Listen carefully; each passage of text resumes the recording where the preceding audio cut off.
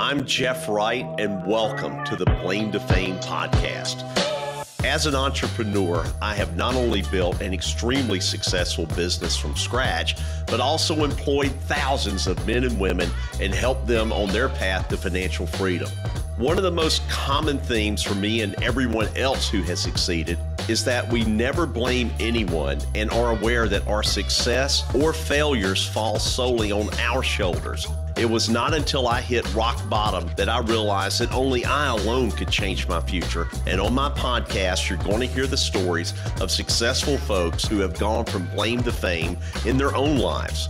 I look forward to sharing my journey and great guests that will educate you about their path to success. Please join me each week on the Blame to Fame podcast. Welcome to Blame to Fame, where today we got a real treat for you. We have Mr. Nick Shelton out in Denver, Colorado. Nick, I believe you were raised in Texas. Yes, but you're a Colorado man now. And Nick has written a book about the Introverts' Guide to World Domination. I love the way that sounds. And working on a second book about social anxiety. But talk about Guide to World Domination. You know, honestly, if you think about it, if you look at Elon Musk, Bill Gates, you look at all these people, these are some of the most introverted people on earth. So right. I think introverts are already dominating the world. Yes, so that's true. But, you know, so there's dominating the world, and then there's the inner world as well. So I'm trying to say more of the inner world and then some of the outer world as well. Okay. Well, tell me, I'm a big believer, Nick, that introverts, and like we were talking before we went on the show, I'm a bit of one myself, but I've kind of learned to use that as a strength and not a weakness. And a lot of people, you know, find that introvertedness to be a weakness because they see on social media all these people that are so jacked up and they're, you know, flashing, you know, these rented private jets and rented Ferraris and all that stuff. And they think that the only way that they're going to be successful is if they're that way, when we both know that's not really the way the world works. And I think they use a lot of that in holding themselves down, thinking that, you know, I am the way that I am, and, you know, I'll never be able to do this. I'll never have the courage to do that. When in fact, I think that introvertness that people have properly channeled is one of the most powerful tools you can use. Would you agree? I would agree. Yes, a lot of people think of it as a weakness, but it's really not. There are a lot of strengths that introverts have, and one of them, what I say is a superpower of introverts, is the power of observation.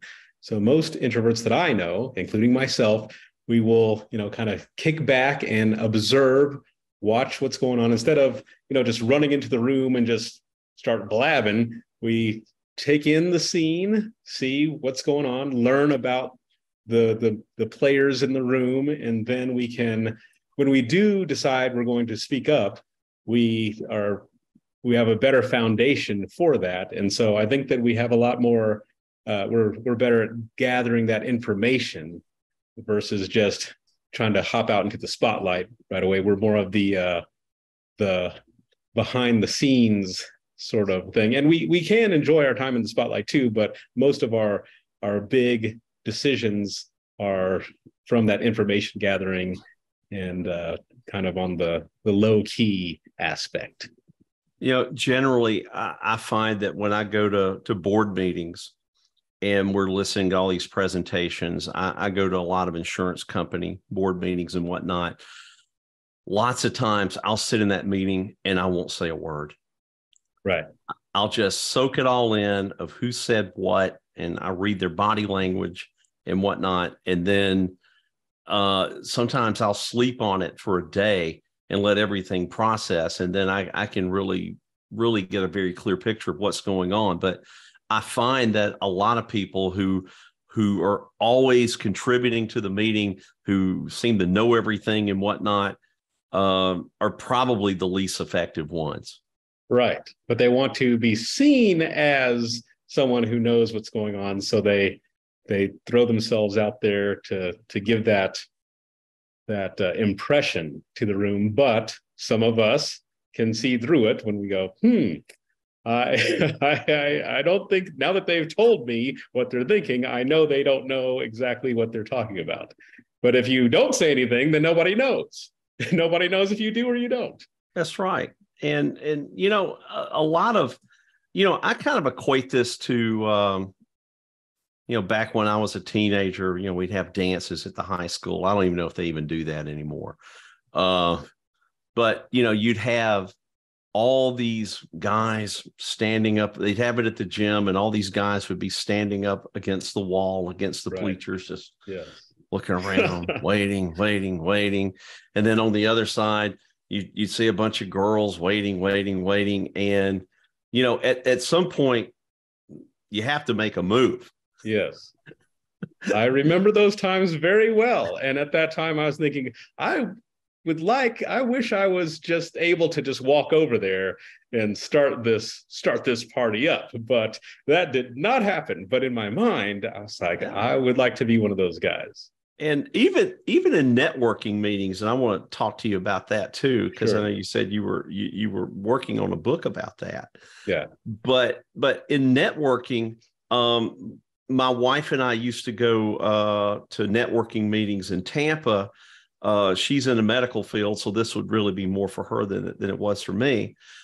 But if I ever walked up and talked to someone, it was almost like, thank God somebody spoke to me. Right. Yes. Yeah, exactly. People want that. Continue. Sorry. Well, and the thing is I would ask them, what do you do? And they say, well, I'm a real estate agent. I said, I understand that's your title, but what is it that you really do? Right. Well, I really help sellers get the most money for their homes by doing this and that. And I just let them just continuously, I will just ask them small questions just to have them continuously talk about and open up about all that they do and whatnot. And sometimes I could stand there and talk to them for 45 minutes, never tell them the first thing about me. Right. Walk away and they think, oh God, he's the greatest guy in the world. He's the greatest listener. They'll run me down. Hey, can I get your card? And I'm sitting there thinking, you don't even know what I do. But Exactly. Yeah, that's a really cool thing. I call it hunting introverts. When I go to a networking thing, I try to look for the people that, because there's some people that are just really getting after it. Then there's other people around the edges, and they might be looking at their phone or something. And I say, okay, these people need to be rescued. I will hunt the introverts. I will look for the people that look how I feel, so I can spot them out. And I will go up and I will have that first mover advantage, go up and engage them. And I'll do the same thing. Instead of asking, since everybody always says, what do you do? I want to find out, since people really bond over hobbies and similar interests, I want to find out what their interests are, what their hobbies are. And then, so for example, someone's like, I meet a ton of real estate agents, let's say, ton of them. So whether I'm going to refer someone to you or not isn't based on, well, you're a real estate agent, I'll send someone.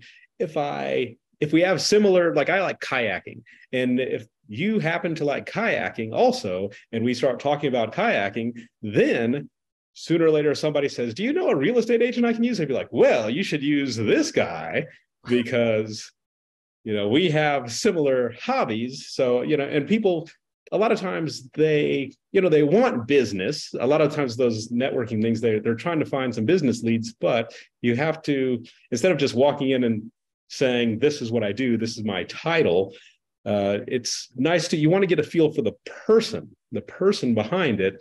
And then, so I never really ask people what they do, because they'll always tell me, it'll come out in conversation. I want to know, if they've been to a glass blowing class or beekeeping. What do they think about beekeeping? Do you have to wear the suit? How does it work? Just all these different things.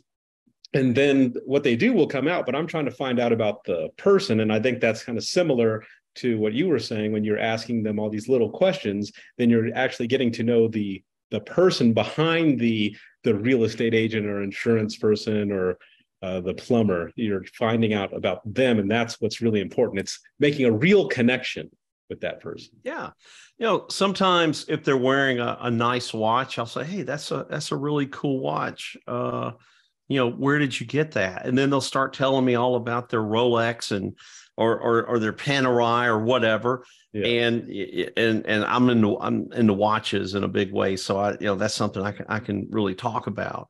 Yeah. And I just start asking them questions about that. Or like you said, finding out what their passion is. Yes. And you can find out a lot about someone, just how they talk about their passion.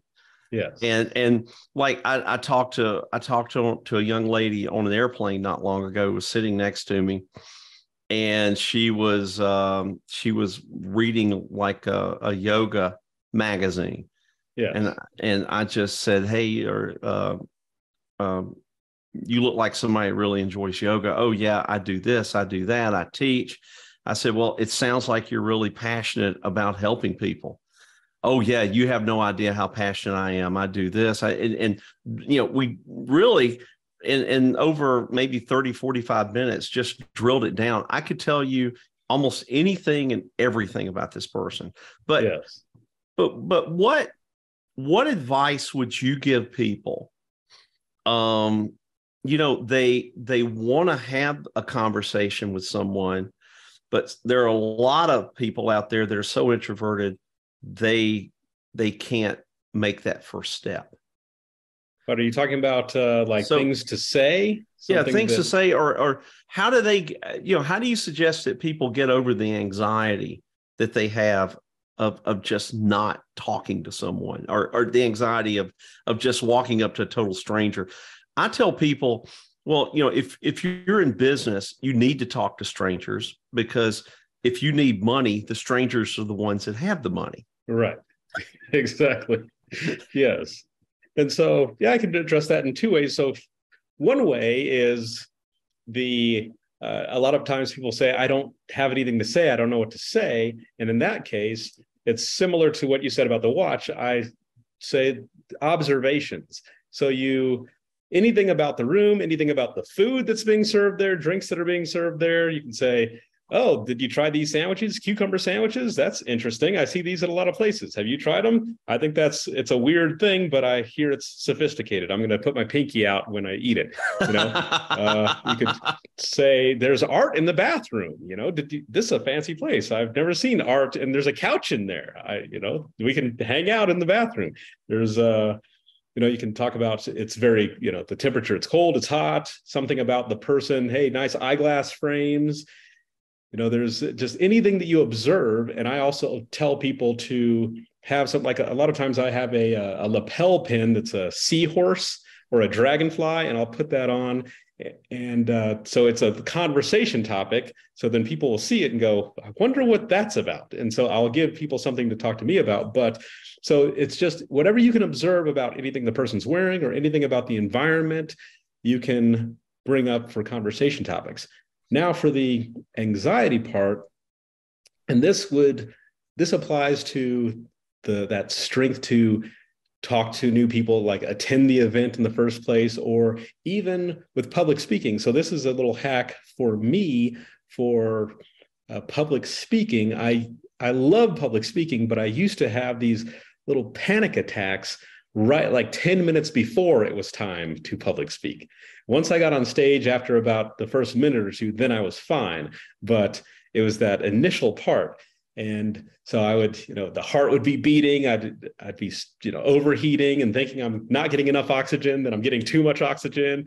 And and then thinking, do people notice? Are they seeing me freak out? But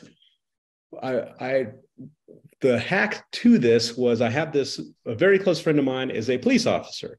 And whenever, he's a really fun, jovial guy. And whenever he would be on duty and I would call him, he'd be really serious. And I'd say, what's wrong with you? What are you doing? Why are you being weird? And it'd say, when I put the uniform on, I am a police officer. I have to conduct myself this way because when I show up somewhere, there's expectations of me. I have a job to do. People are looking to me for answers. And then I was thinking about that. And I was thinking about the power of the uniform on the mind.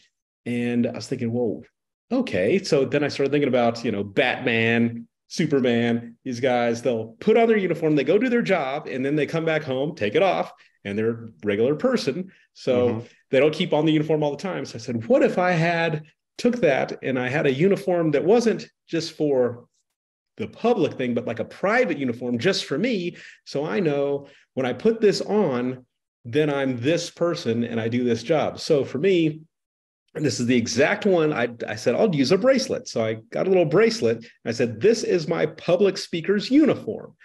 And it also could work for attending a social event, a fundraiser or something like that. And so I'd say whenever I put this on, so half an hour before the event or public speaking, I'd put on my uniform and I'd say, I have the uniform on now. So like my friend with the police officer uniform, he doesn't have to put it on and then say affirmations and mantras and then say, I believe I'm a cop. Hey, you're a cop. No matter, you got the uniform on. People are going to come to you. You are that.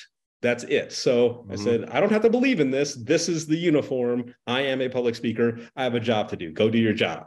And so I would put it on and I would look at it and say, well, I got the uniform on. I got to go. So for somebody that was having some anxiety about, walking into a place full of strangers or public speaking or anything, going on a date for a first date, then they could say, okay, this is my, and it doesn't have to be a bracelet. It could be a belt. It could be some socks or something that you say, this is my uniform for first dates.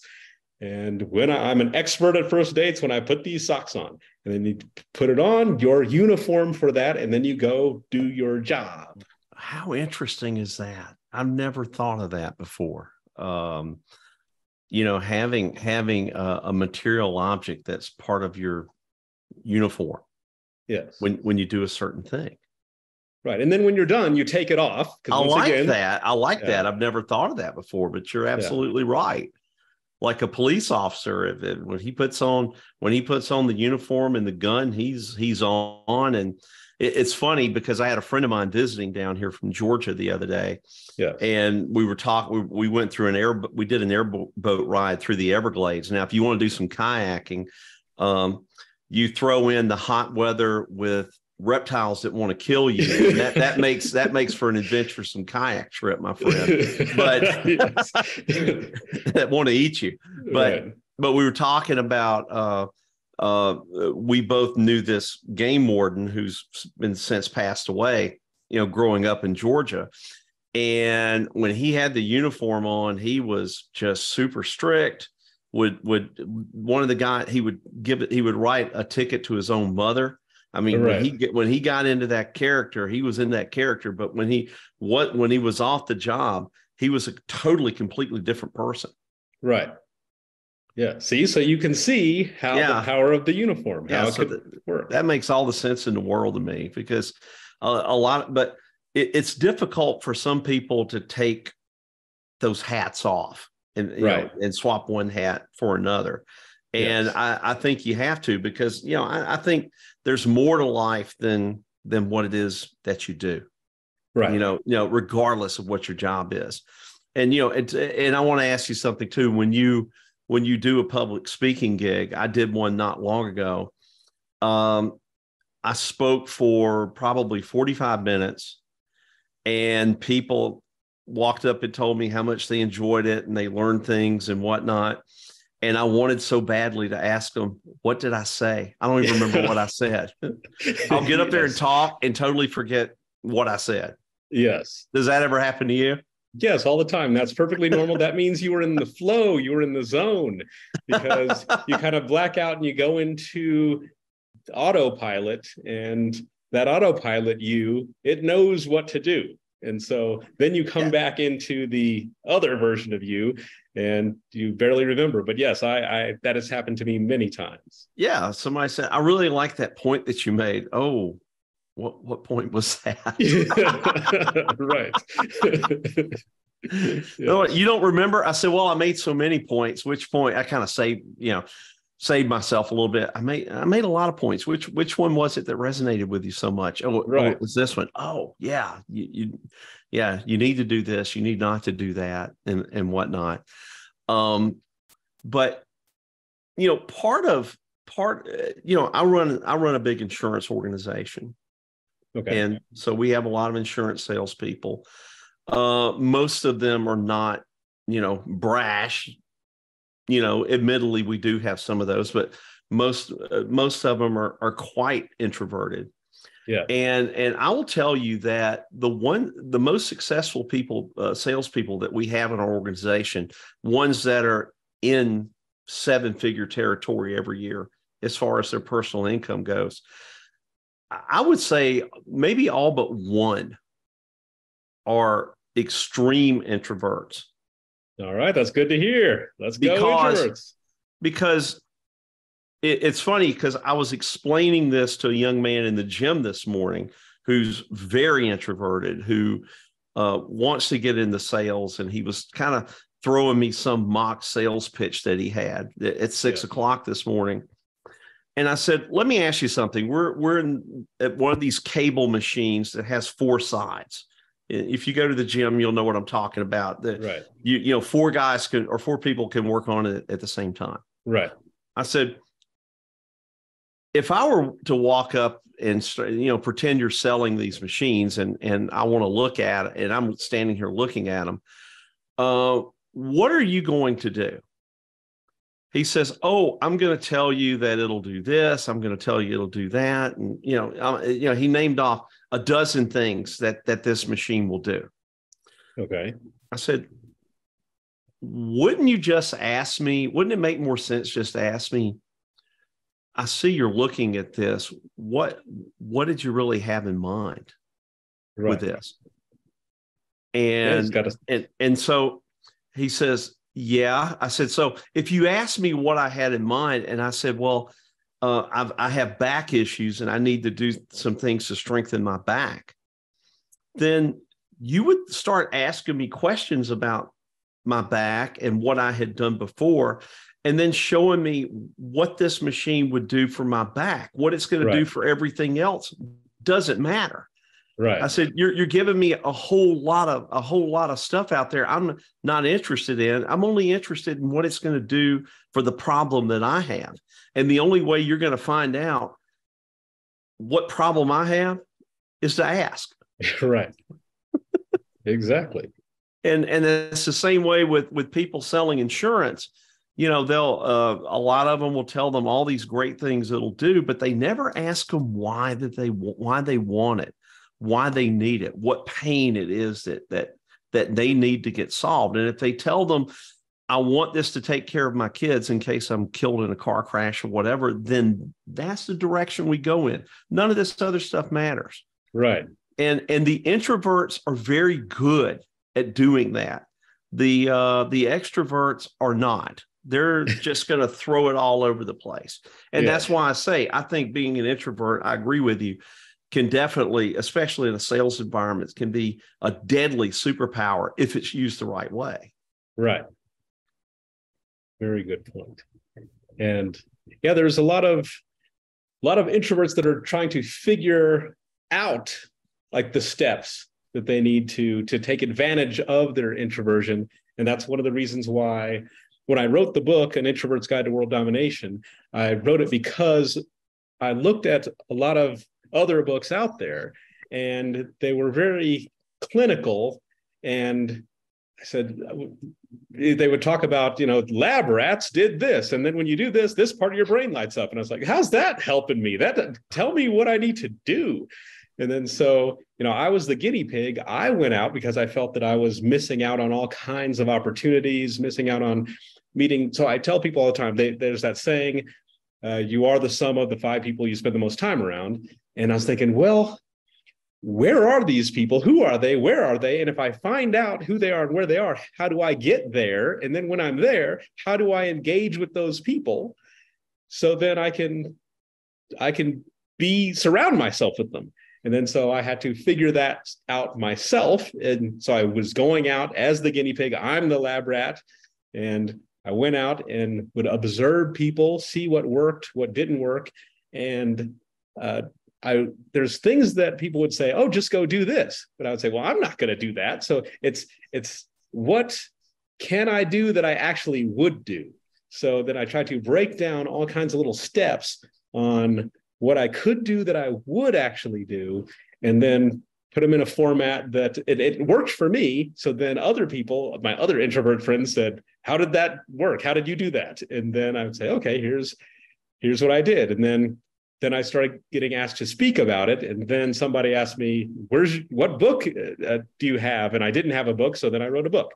But the main pillars of this are, getting known, then making connections, and then maintaining those connections, because a lot of times it's difficult to get known, and you want to get known. So then that way, the more people who know you, the less you have to introduce yourself, and the fewer cold rooms you have to walk into, because somebody in there you'll know that can introduce you to people.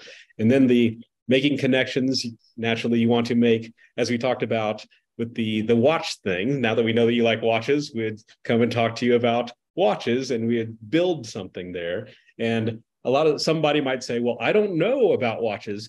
And I was like, no, but, since Jeff knows about watches, you would love nothing more than to educate someone about watches. If I had questions, you'd be like, oh, let me tell you about this. And that would build something. And then the maintaining of the connections and the relationship. A lot of people fall short on the maintenance of it, which is the most important part. Like, I think in sales, they say something about the follow-up, the funds are in the follow-up, something. There's some kind of saying about, it's all about the following up, maintaining relations. And so once you get those three things, so I just kind of packaged it all together on how I was able to do it in simple bite-sized steps. And that's why I wrote the book. It worked for me, and it works for other people as well. I think follow-up is probably one of the most important thing you can do. And most important things you can do in sales is follow up. Yes. It's just that a lot of people follow up the wrong way. Ah, yes. I'm a big believer that if you're in almost any business, if you aren't getting at least half of your business from referrals, you're doing something wrong. Right. And the way the best way that I know of to get referrals is not to be one of these people saying, hey, if you'll fill out this card and give me the names of 10 people. Nobody wants to do that. Right. I think you get great referrals by giving people an excellent experience. Right. In whatever it is that they're doing. That could be, being a good listener. One of the things that I really pound into the people that work with me, and again, this is a big difference between the ones that make seven figures and the ones that don't. All the people that work with me that make seven figures, you know what they all have in common? What's that? They all write thank you notes. Ah, yes, absolutely. That's one of my recommendations. You know why that works so well? Because no one does it. Right, exactly. They all write thank you notes. They all will stay in some sort of contact with their customers with no expectations whatsoever. I would just reach out to you. Hey, Nick, it's Jeff. I hope you're doing well. Just wanted to say hello. Yes. Not trying to push anything. It's just, keeping a name out there. So they all send out thank you notes. They send them all birthday cards. They send them all Christmas cards. And I have a few of the older guys that still have these wall calendars printed up with their ugly mugs on them and send them and to hang on the refrigerator. Yes. But it's just the little simple things that they do that set them so far apart. Right. And I think in today's times, it's easier than ever to set yourself apart. It's by doing little things like that. And, the biggest thing is what I call being reliable. Right. It's being reliable, because unreliability in this country is epidemic. Yes, it is. Okay. Definitely. I bought a new house. here about 6 months ago. My wife wanted, she didn't like the countertops. She wanted to get new countertops. So, we found a guy in Naples who we went to his shop, saw the stuff that all the examples, beautiful work. He did a great job, gave us a good price, not a great one, but a good one. These countertops aren't cheap anyway you cut it. Was really clean, didn't make a mess, none of that. I wouldn't recommend him in a million years, not to anyone. And the reason why is because at least 6-7 times he told us he would be here at 9 a.m. and he showed up at 3. With no calls, no nothing, no text, no nothing. Right. That, to me, that's a deal breaker. I would never recommend anyone because he's not reliable. Right. Yes. Yeah. That's a big deal to me too. Punctuality is huge. I'd like to touch on the thank you cards that you talked about. Yeah, please do. One of the things that I also tell people to do is write the thank you notes, thank you cards. And I always say handwritten, actually put it in the mail, because I said it really sets you apart. And I sometimes will do a handwritten one, and I'll do we have this place here in Colorado called Cold Stone Creamery. It's this like boutique ice cream place, and they have, a $5 gift card, $10 gift card. And I might put one of those in there and say, have a cold one on me, and I'll send that out to them. And, people they're not used to getting actual like mail, handwritten mail. Nobody does that. So if you get it, it has this impact on you, like, oh, he wrote me something on nice parchment paper, and I'll write out the thank you thing. And I know that I had a chiropractor that used to do that, would send out birthday cards, but then she switched it to an e-card. And then I was like, well, you just messed everything up. I don't want your e-card in my email. I really liked it when I got that actual real birthday card. But when it's an e-card, I was like, you got lazy on me. What's going on? And then on the follow-up, and it seems like this is something that you and your crew all practice this, but this is how I teach the follow-up, and that is, I will say every 3 months, so quarterly, go through all of your email contacts and all of your personal contacts for phone numbers and emails, and make a list of everyone that you didn't talk to in the past 3 months that you should have talked to.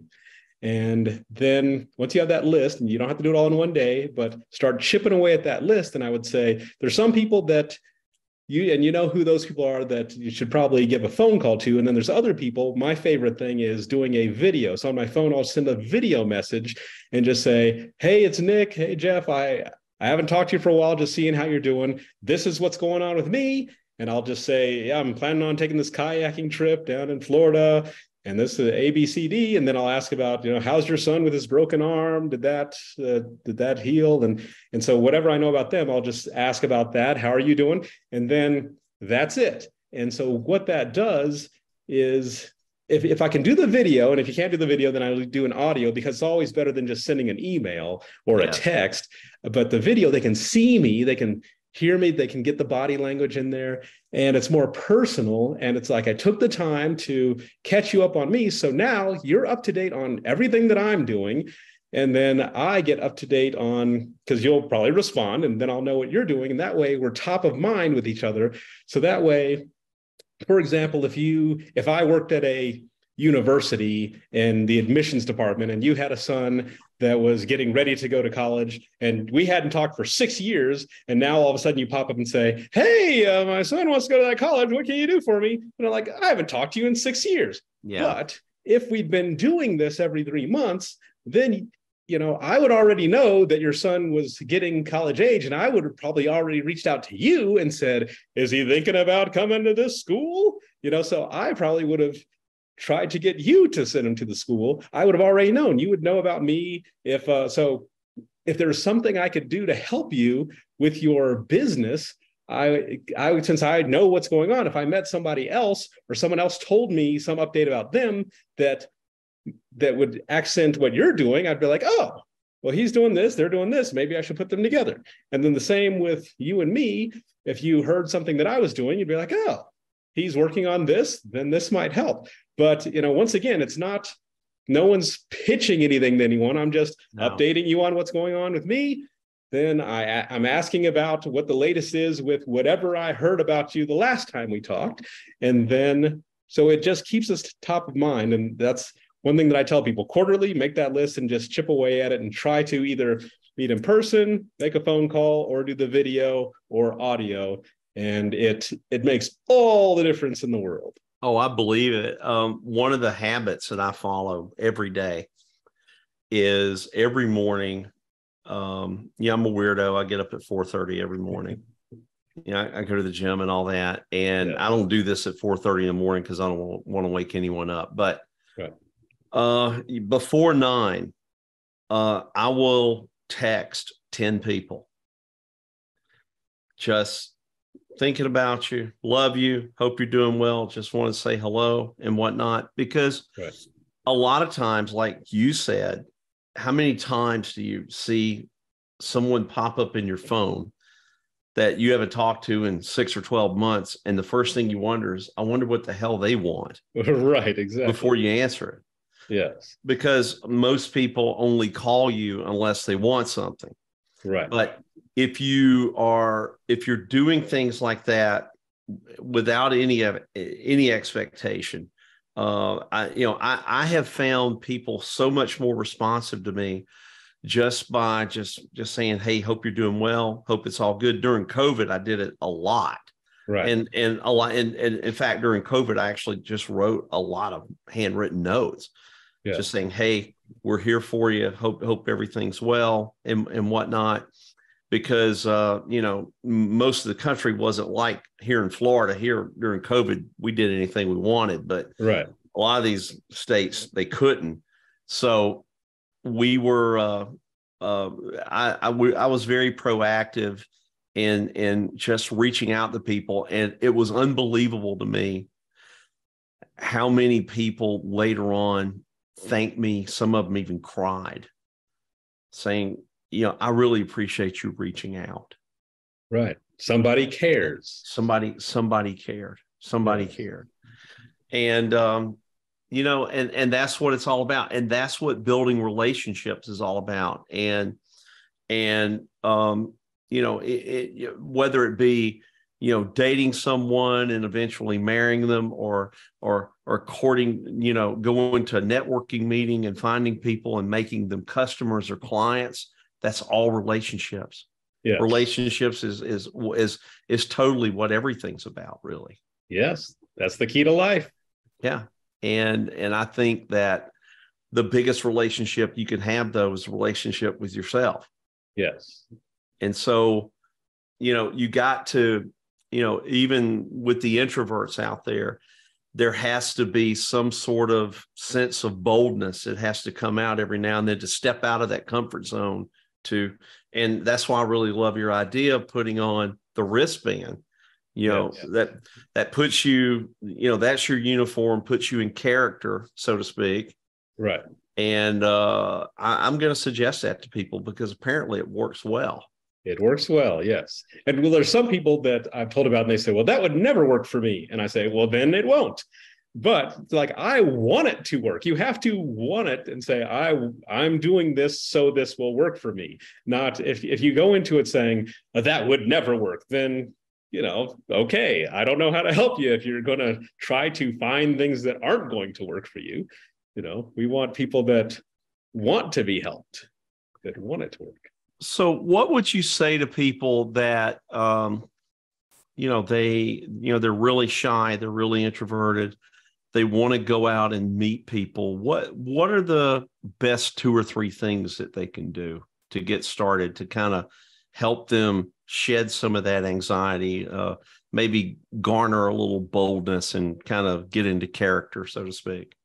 Right. Well, one of the things that I really like is what I call trying to get pre-known. So if there's an event coming up, then usually there's some kind of social media attached to it. So I would say go to that social media page for that, and there'll usually be a little chat thing somewhere in there, and then observe that, find out who the movers and shakers are on there. There's usually maybe 1 to 3 people that are really active on there, and then start piggybacking off of whatever their comments are. Either compliment the comment, ask some questions, and engage with them a little bit. And so these people that are pretty big on that chat are probably going to be fairly popular at the event as well. And so when you engage with them on the chat, then, and compliment them, thank them for sharing, then when it gets closer to the event, say, I'm going to be at this event. I'm looking forward to meeting you, to put a face with a name and all that sort of thing. And now they're expecting to meet you. So now you might know, 2 or 3 people that are expecting, they've seen your name pop up on the chat. You've engaged with them there. We're in the safety of your own home. Yeah. And now when you show up, you're going to be looking for those people, and they're expecting you. So it's not like you're just walking up and saying, hey, you say, hey, I'm Nick Shelton from the chat. I commented on the Christmas tree disposal comment or whatever. And they say, oh, yes. And so now you have some people that are expecting you, so you're not walking into a completely cold room. Another thing is, I say show up. The number one thing is show up. So even if you are not going to talk to anyone, you need to at least be there. You need to be in the room. So if you need someplace to start, you don't have to say, because I know some people say, I will go and I will talk to 2 people. That's my goal. I say the goal first, show up. You got to actually be there. So, and a lot of times people say, well, no one else would go, so I didn't go. But I found the best thing to do is go by yourself. The reason why, if you must go with someone else, then sure. But if you can't, go by yourself, because it forces you to talk to somebody, usually, because and I go to tons of events by myself, because I say, like, if I know a bunch of people, then I might go bring someone with me. But if I don't know anyone, I say I should go by myself, because it will force me to, I'll be sitting at a table with a bunch of people I don't know. I don't know anyone. So it forces me to engage with pretty much everyone. But that's such a great idea, though. I never thought of that, is if you're going to go to an event, you get involved in chants and whatnot, you're kind of breaking the ice before you even get to the ice. So yes, I like that. I like that a lot. Oh, thank you. And on that same kind of line of thinking, if there's like a conference or something like that, usually if it's an out of town conference, or it might be in your town and other people from out of town are coming in, usually there's a group of people that will say, does anyone want to split a ride from the airport? And then I used to not do it, but then one day I said, I should do this, because then we're both on equal footing here. We're both just strangers in the airport getting a ride. So now I meet this person, and we get to know each other on the way to the hotel from on that airport ride. So at least I know this one person. So the next day when the event starts, I'm looking for that one person. I know them. Or there'll be people that'll say, we're going to go out for drinks and appetizers at this bar, at the hotel bar or whatever, at 8 p.m. And that's the night before the event.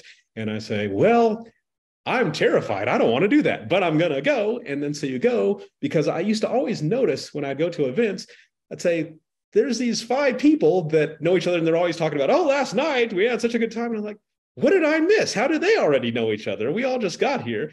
But I said, okay, I need to make sure that whenever there's something happening the night before the event, there's going to be people meeting somewhere. I need to be there. And if there's nothing, then I can be the person. So I can control it. If I say, I'm going to be at, the hotel bar, if anybody wants to come down and have an appetizer and talk, then someone will show up, and maybe it'll be me that they're looking for. I'm running the show. Oh, Nick organized this. And then, and then I'm meeting those people. So then when the big event happens, it's way easier to meet, the 4 or 5 people at the bar the night before than just walk into the cold room and try to figure it out at that time. One of the biggest game changers for me in terms of, meeting successful people and whatnot, Nick, was many years ago, and this was back when I couldn't even afford to do it, but I did it anyway. I traveled a lot. Yes. Always paid the extra money to sit in first class. Yes. Always. Yes. Even if I had to borrow the money, I did it. Because chances are you're sitting next to someone who has the money to buy that ticket. And the wisdom that I have gained over 30 years of air travel, just sitting next to people in first class. I've sat next to entertainers, corporate CEOs, entrepreneurs, and whatnot. Right. It was better than going to Harvard for 4 years. It really was. Yes. And but sometimes, and it's kind of like, the point is that if you can't find people, then sometimes you may have to pay some money, Right. or pay extra to go see these people. But you can get in to see almost anyone that you want. And you know what? If you have to buy your way in, then so what? Who cares? Right. Chances are it's money well spent. Yes, absolutely. Yeah. So that's what I did. And a lot of the things that I enjoy now came from, 15, 20 years ago, sitting in first class next to a total stranger. And now that I do business with these people. So it's well worth it. But it's being in that environment. Right. It's funny that I've always noticed when you're sitting in first class, most of the people are reading a book. And you look back and coach, and they're playing a game on their phone. Right. And there's a reason for that. Yes, absolutely. And on that same note, because I do that same thing, but I also tell people in the book, I say, stay at the most expensive hotel you can afford.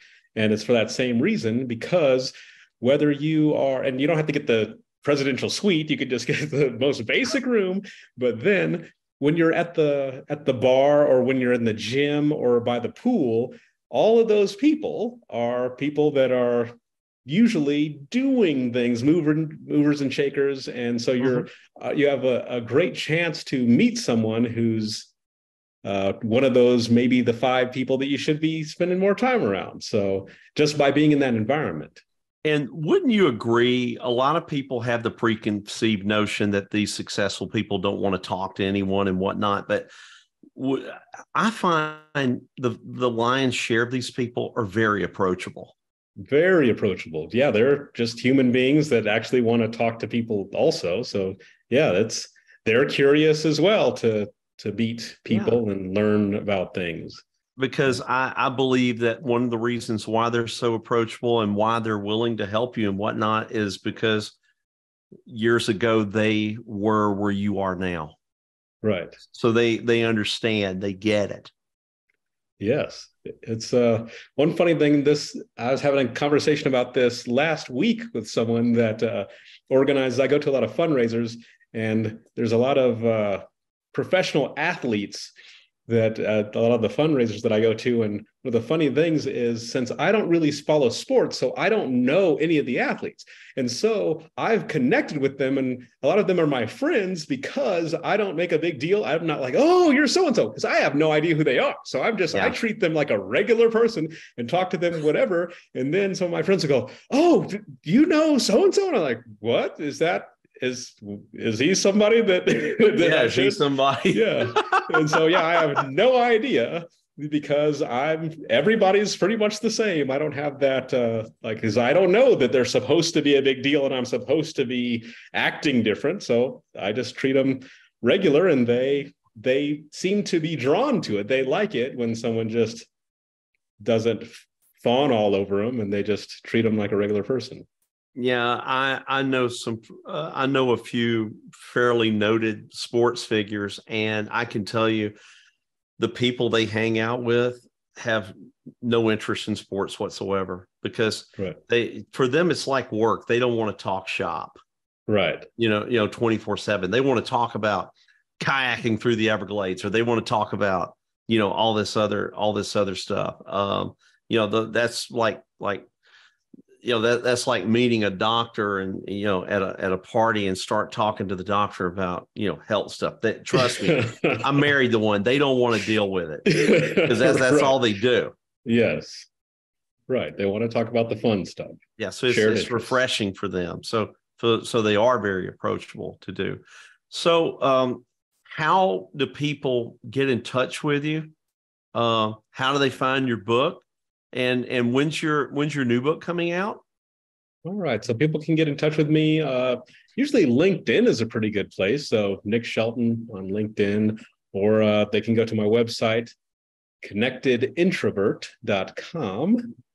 And the book is on Amazon, an Amazon bestseller, An Introvert's Guide to World Domination.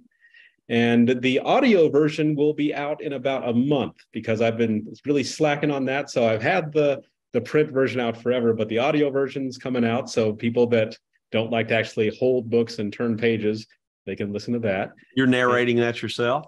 I'm not. No, I still didn't get around to doing it myself, but I found somebody who really wanted to narrate it and they had a good voice. So I said, okay, yes, you can do it.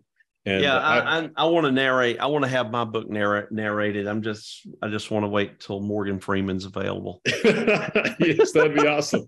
Yes.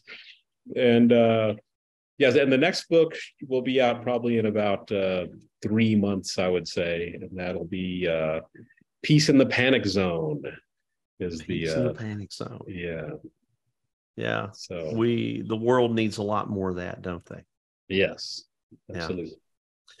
You're going to get a big laugh out of this. And one of the best icebreakers I've ever used at a meeting or whatever.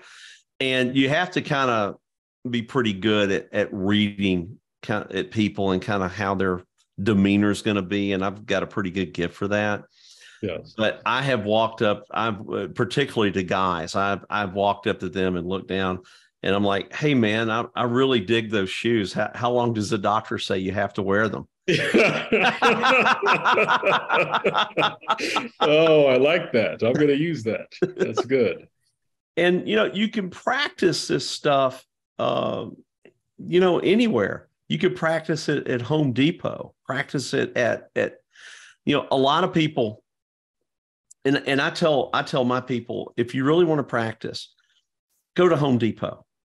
Okay.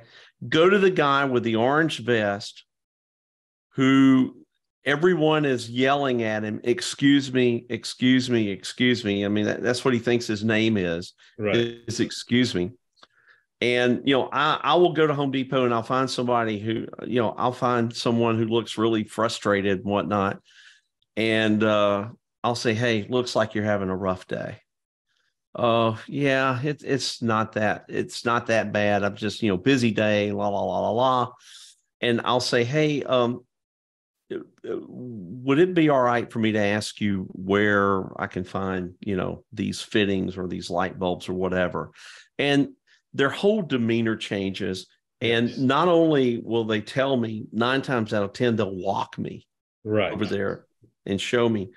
But it's just recognizing to them or them seeing that you're seeing them as someone who might be having a bad day and whatnot. And just the fact that you recognize that to them yes. is deeply appreciated. And you get a lot more of what you want out of people by doing that.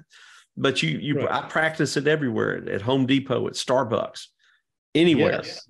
Yes. People want to be seen. They want to feel want to be seen. And yeah, same. You and I are a lot alike in the, I do that at, say, Chipotle during the lunch rush. People are just like, give me this. I want this. I want this. And then when I get to the front line, I just say, how are you doing today? How's your day going? So I don't just yell my order at them. I actually ask them about their day. I sit there and I listen to them. And then we'll have a few more beats while the person behind me is frustrated, like, why isn't he giving the order? Why is he holding up the line? But then once that person feels seen, then we go through the process. And a couple of times the manager came out and he said, I saw what you did. Thank you very much. This one's on the house. And I'm not doing it to try to get a free burrito, but these little things can make a difference, and they'll remember me. They'll say, oh, that's that guy that actually says please and thank you and actually talks to us, engages with us like we're actual people and not food robots. And you'll get an extra scoop of chicken on your burrito. Yes. Yes, that always helps too. Yeah, he's like, hey, he's a nice guy. Let's put it on him. Well, Nick, I really do appreciate you being on today. You have definitely taught me some things, some strategies, some things that I could be using. I got to get your book and read it, and you got to let me know when the narrated version comes out so I can listen to it It'll be soon when I'm driving. I'll definitely let you know. And thank you for having me as well. No, thank you for being on. The pleasure was all mine. Pleasure was all mine. It's I have a lot of people on the podcast, and I would definitely say you are different than most of them in a very good way. In a very good way. So I really do. I really do appreciate you being on, and I'm really happy and grateful for what it is that you're doing, because I think that there's a lot of introverts out there, present company included, that the world's not really speaking to, and you're providing some guidance and whatnot on how to use that as a method of success. And I really appreciate seeing someone out there do that. So thank you. Well, thank you. All right. Well, folks, give Nick a follow on LinkedIn, Instagram, all the social media. We'll put all of Nick's links out. And once again, Nick, brother, I really appreciate you being on. All right. Anytime.